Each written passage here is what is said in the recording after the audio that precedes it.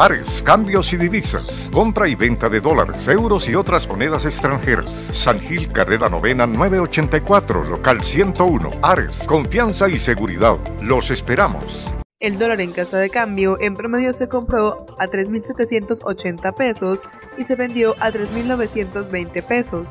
Por su parte, el euro se compró a 4.050 pesos y se vendió a 4.230 pesos. La tasa representativa del mercado cerró en 3.959 pesos con 5 centavos. Es la información del cierre de los indicadores económicos de hoy 26 de mayo del 2022.